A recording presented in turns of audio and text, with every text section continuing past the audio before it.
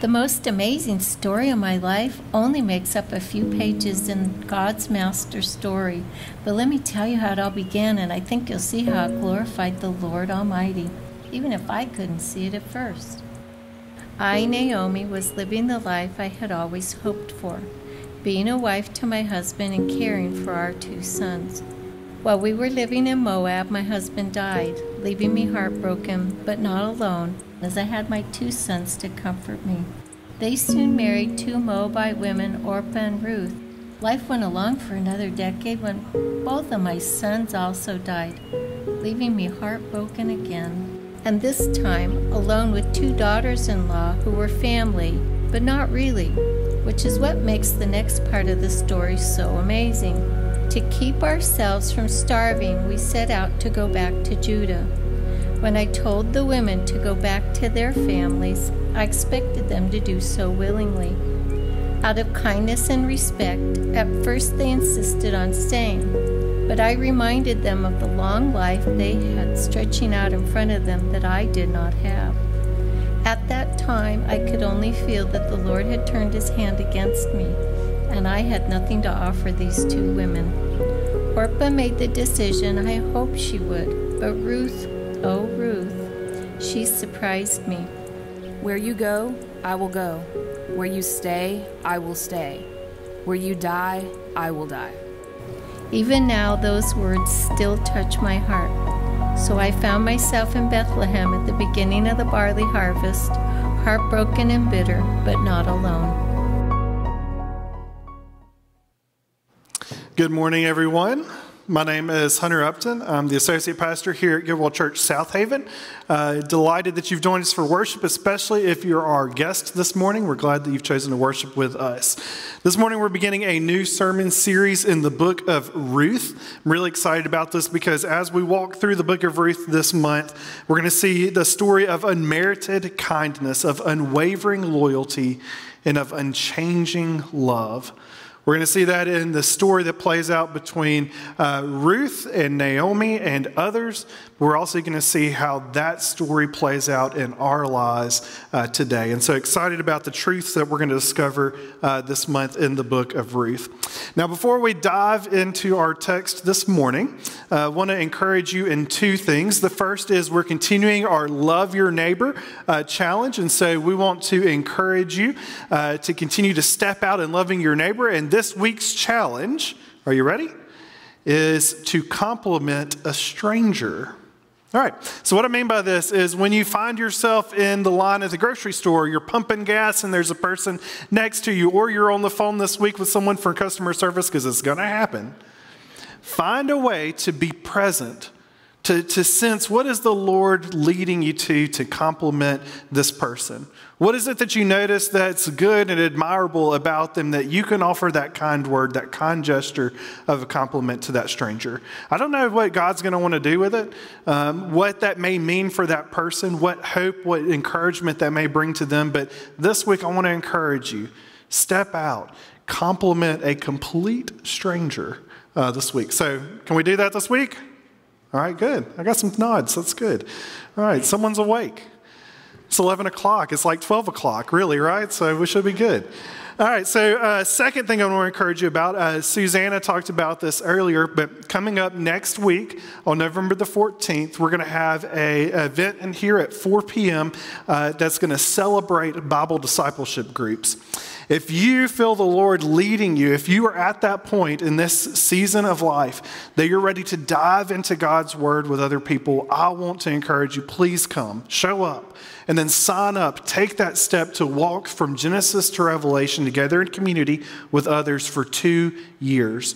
I promise you. If you come next Sunday at 4 p.m. in this room, you're going to hear testimonies of what the Lord has done in people's life as they've walked through the Bible together with others, as they've heard the voice of God, as they understand the love more of what God has for them. And so I want to encourage you, if at all that sounds interesting, show up next week, 4 p.m. in this room to learn more about that, to hear testimonies of what God has done. And as we look forward to what the future is going to hold as we get new groups that will form in the new year. So next week, Bible Discipleship gathering at 4 p.m. in this room. If you want to learn more about Bible Discipleship groups, you can go to getwellchurch.org/Bible Discipleship. All right, sound good? All right, let's dive into Ruth. If you've got a Bible or device you read from, turn with me to Ruth chapter 1. We're going to start in verse 1. Ruth is in the Old Testament. It is Genesis, Exodus, Leviticus, Numbers, Deuteronomy, Joshua, Judges, Ruth. All right, so if you go past that, you've gone too far. So Ruth, small little book, 4 chapters, but it's right after Judges. So let's pick up in verse 1. In the days when the judges ruled in Israel, a severe famine came upon the land. So a man from Bethlehem in Judah left his home and went to live in the country of Moab, taking his wife and 2 sons with him. The man's name was Elimelech, and his wife was Naomi. Their 2 sons were Mahlon and Chilion. They were Ephrathites from Bethlehem in the land of Judah. And when they reached Moab, they settled there. Let's stop there. We need to set the scene for what's to come, for why the book of Ruth is important. And the first thing is that we notice from the text is that the story of Ruth takes place in the time of the judges. This is really important for us to understand what's going to happen. But if you joined us for our Thread series back at the beginning of the year, the time period of the Judges is characterized to me by this one line that we find in the book of the Judges. It's, everyone did what was right in their own eyes. It's kind of the controlling story of this time period. It's a time marked with immorality, with disloyalty, with pursuit of everything other than God by God's own people. It was a rough 350 years in Israel's history. And really just the one book of Judges, this time period covers almost 25% of Israel's history in the Old Testament. People were self-centered and they were self-serving. And I'm sure glad that we've moved past that today, right? But it's during this time that a man named Elimelech, an Israelite, and his family, they left Bethlehem. And I love that the word Bethlehem means house of bread. And so Elimelech and his family, they leave this town, this place whose name hinted at a place of nourishment, but they leave because it is not a place of nourishment because of this famine. And so they head out of town. They're trying to find where are we going to find food? And so where do they end up? They end up in an enemy nation of Israel's. They end up in Moab. So there's a famine, there's no food, there's no bread, so they set out to find sustenance.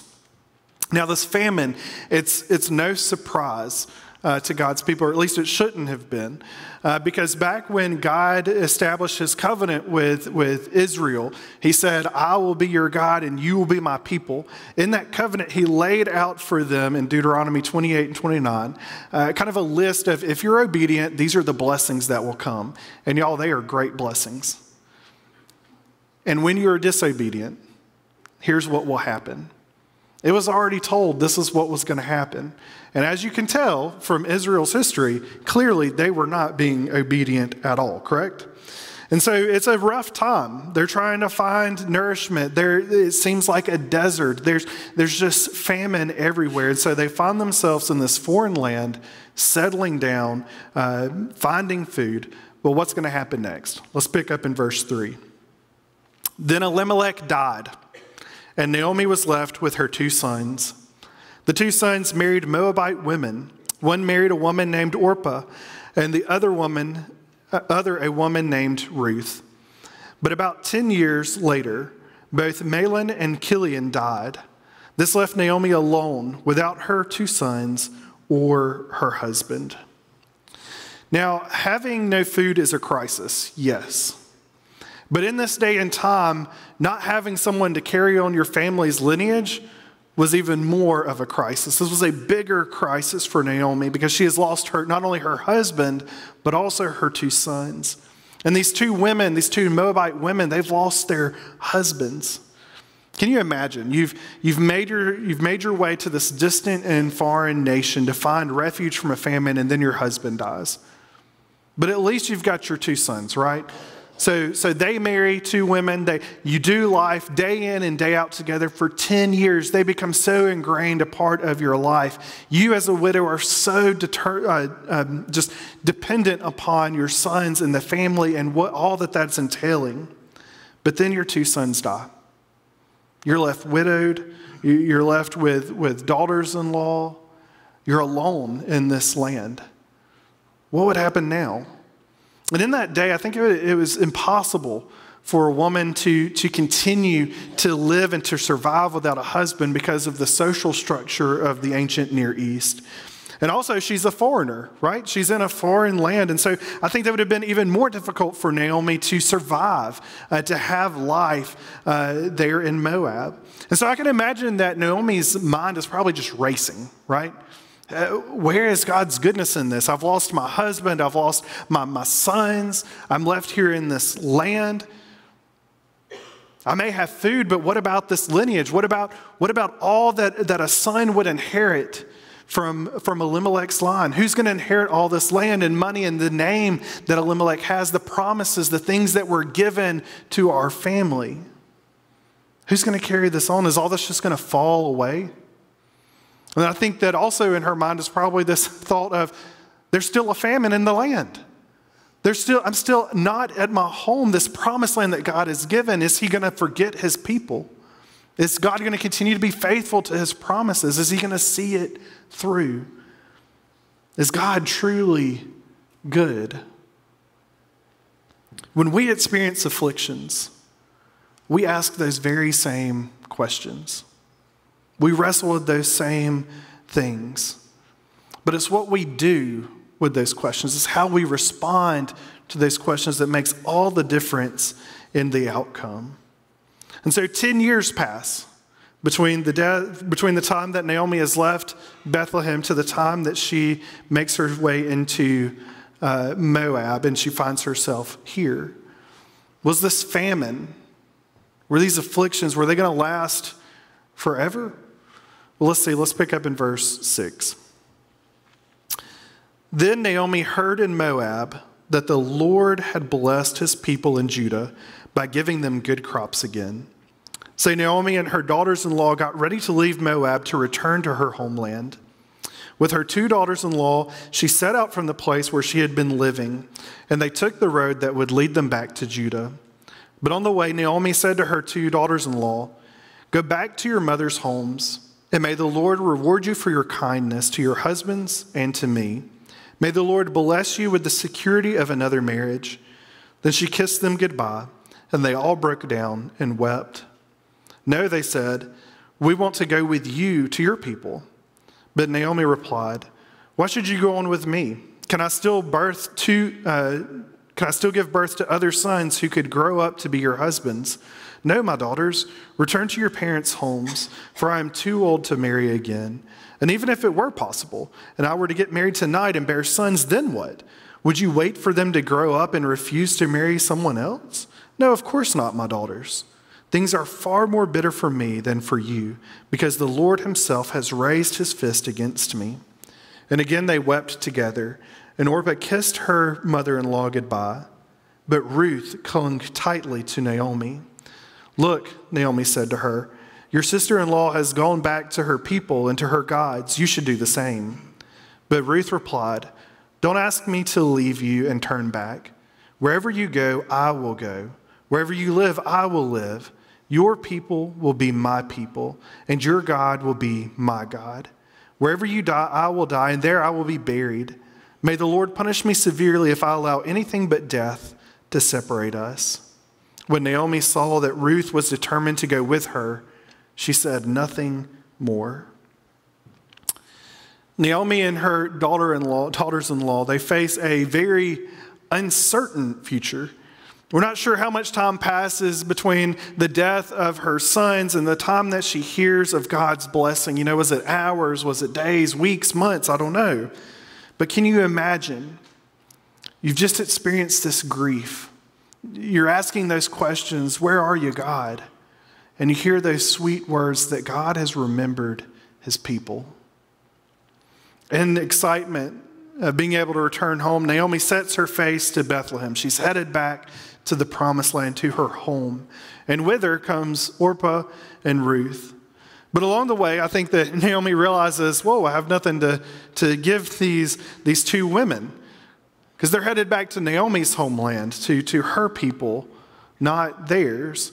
And she knows that there's no way that she's going to get remarried at this point and give them the life that they deserve again. And that's because back in the day, your life was connected to if you were married or not. And so she tries to send them back to their mother's homes so that there at least they would be cared for until they could get remarried.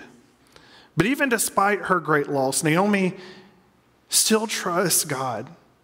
She still holds on to her faith in her Lord, because she gives them this blessing in verses 8 and 9. She says, "Go back to your mother's homes, and may the Lord reward you for your kindness to your husbands and to me.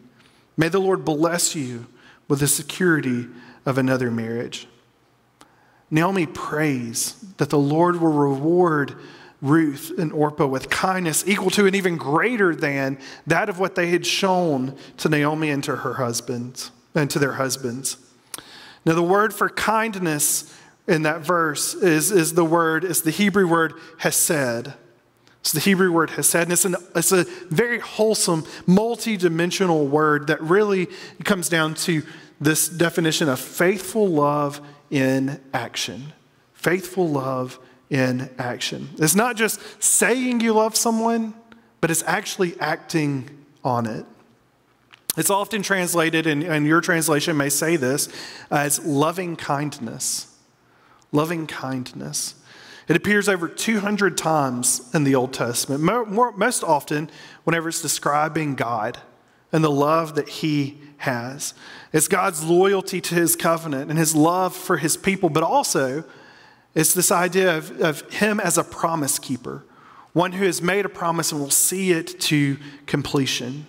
So this word hesed, it carries the notion of kindness, of faithfulness, of mercy, goodness, loyalty, and the steadfast love of God.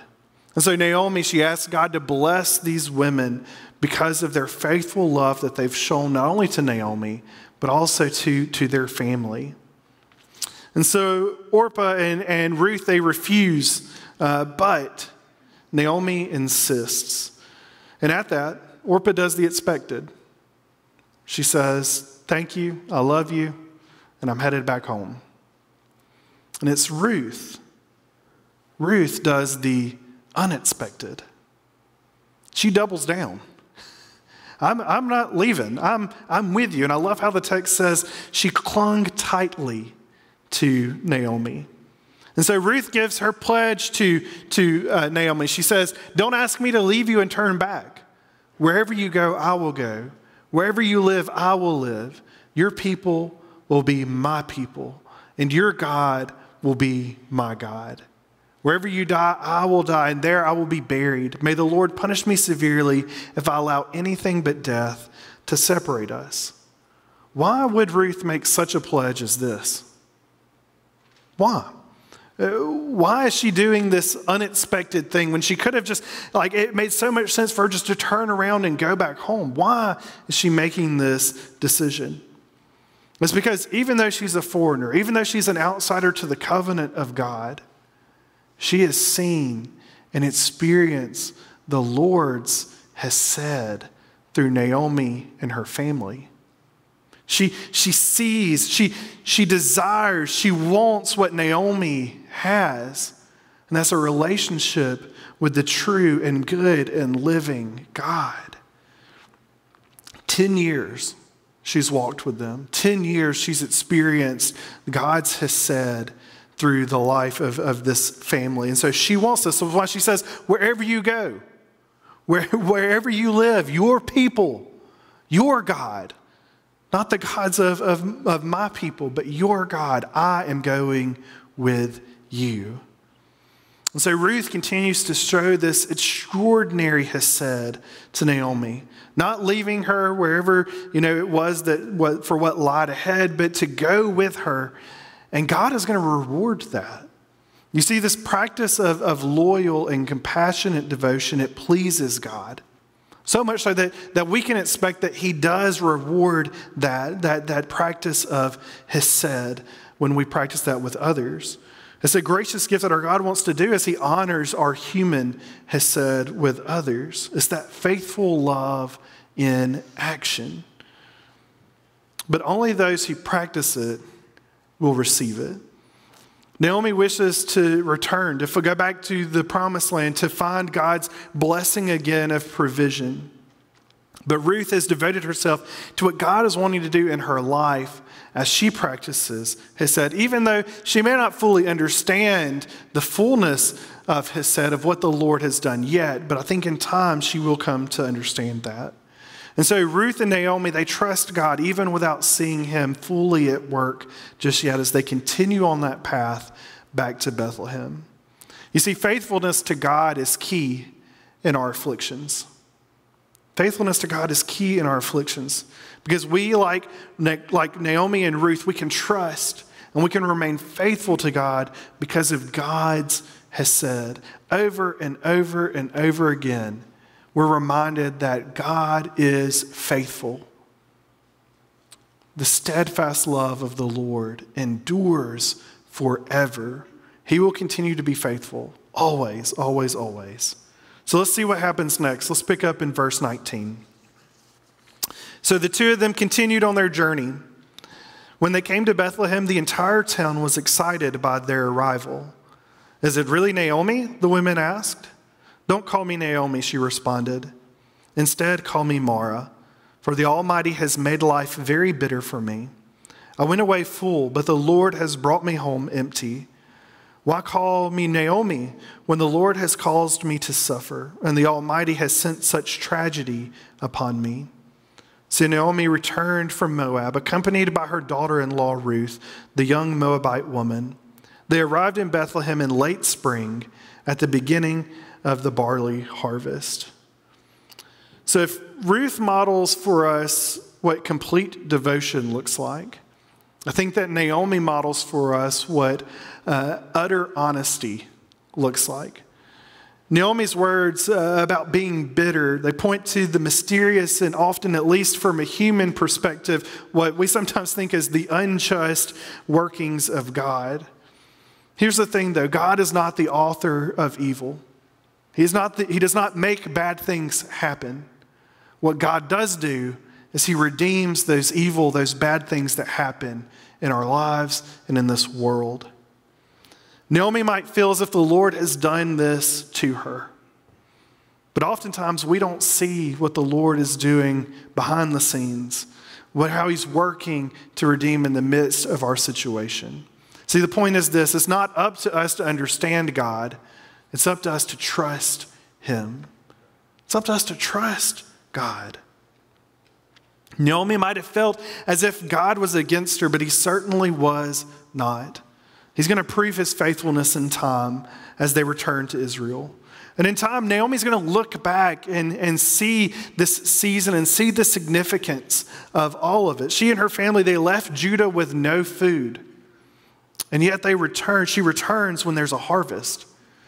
God has turned something that was barren into something that now has a yield of abundance. Where there was death, there's now life.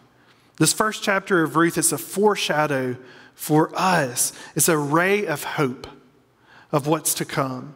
Not only in Naomi and Ruth's life, but in all people's life as well. We're going to see that over the course of this series. But for all who have surrendered and followed Jesus, God is at work in our lives, beginning that redemption. He promised it, and he's going to see it through. And that's why Paul can write confidently to the Philippians in chapter 1, verse 6. He said, God, who began a good work in you, will carry it on to completion until the day of Christ Jesus. He's not done. Even whenever it seems hopeless, even when it seems dark, even in the midst of it, God's promises are still trustworthy and true. God is still at work. So even though she's bitter, Naomi clings to God. And Ruth clings to Naomi. God blesses Hesed, That faithful love in action, even when we don't see that blessing right now. Often our deeds, and it's not so much always divine intervention, but it's our deeds that God uses to exercise his power and his love in this world. And that's because our hesed, that faithful love in action, it displays God's hesed, which is why we can do the unexpected as God's people. We can do the unexpected. We can do what people aren't expecting in this world because we understand and we've seen God's hesed. So what is that unexpected thing that God is calling you to do?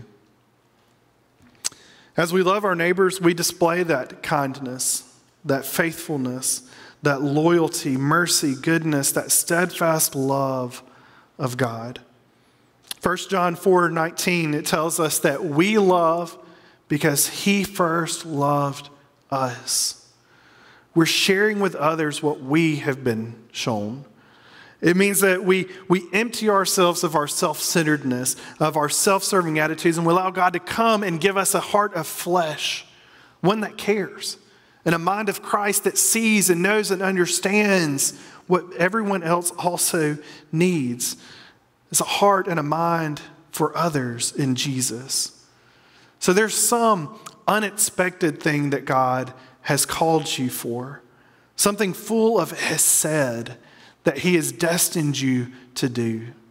He's gifted you. He's calling you to do that. What is that thing? Something I want us to wrestle with as we go through this series. What is that thing that God has called us to do? And you see, friends, we can do the unexpected because God did the unexpected for us. When we deserve punishment for our sins, that is the punishment for that. Yes, death. That is what we deserve. But yet God has done the unexpected in sending his son Jesus to this earth in human form, full of God, and yet fully human, to live a perfect life. To live a life fully devoted to God, but also fully in a fullness of love to his neighbor. He lived this life, understanding the loyal, the never-ending loving kindness of God, to go to the cross on our behalf, to take our sin so that we could have life. It's the power of God at work and display, the love, the loyal, loving kindness of God. His hesed on display on the cross for our sins, and it gives us life.